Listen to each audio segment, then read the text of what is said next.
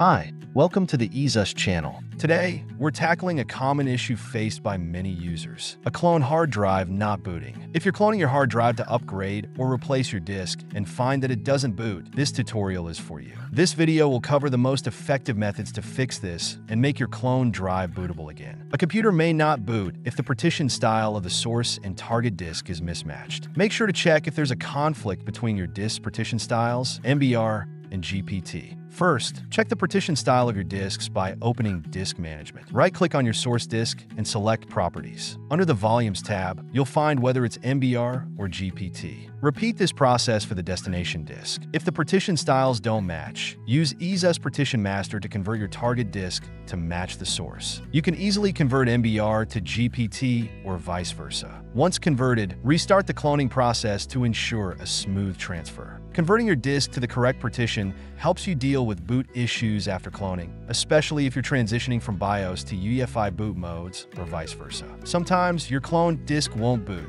because your system is missing critical drivers. This is especially common when migrating to a new hard drive or SSD. Running the DISM tool will help you install the necessary drivers and make your disk bootable. Here's how to use it. Search for CMD in the Start menu, right-click it, and select Run as Administrator. In the command prompt window, type DISM Online Cleanup Image Restore Health. Press Enter to execute the command. This may take some time as it scans and repairs your system files. Once complete, restart your computer and check if the disk boots properly. Running the DISM command ensures that any missing drivers or corrupted system files are restored, which can resolve boot issues after cloning. If your clone drive still won't boot, you may need to manually set it as the boot drive in your system's BIOS settings. Let's go through the steps. Restart your computer and enter the BIOS by pressing F2, F12, or delete. Go to the boot section using the arrow keys. Set your new clone drive as the primary boot device. Save the changes and exit the BIOS. Your computer should now boot from the clone hard drive. Ensuring that your new drive is set as the primary boot device is a crucial step in the cloning process. Without this, your system might continue trying to boot from the old drive. If none of the above solutions work,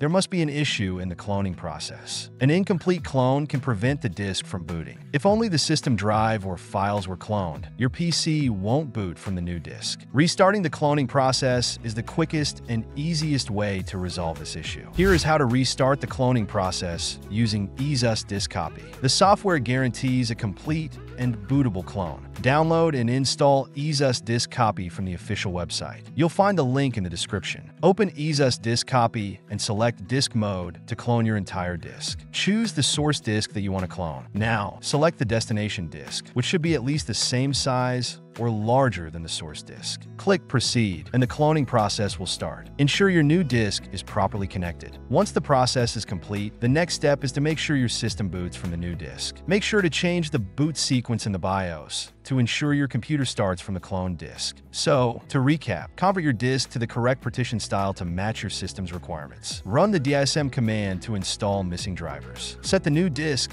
as the boot drive in BIOS. If nothing else works, consider restarting the clone.